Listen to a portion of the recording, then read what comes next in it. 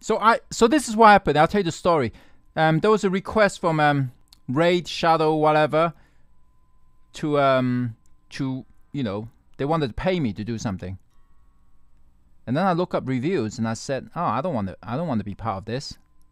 I look up reviews on that game. I go, that's not a game. That's just like trying to feed people's gambling addiction, trying to make people gamble, trying to make you into gambling your money away. So he said, no thanks. We don't need your money. Bye.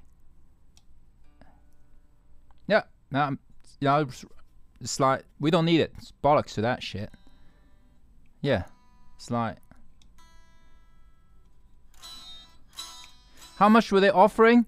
They were offering $999,099.99.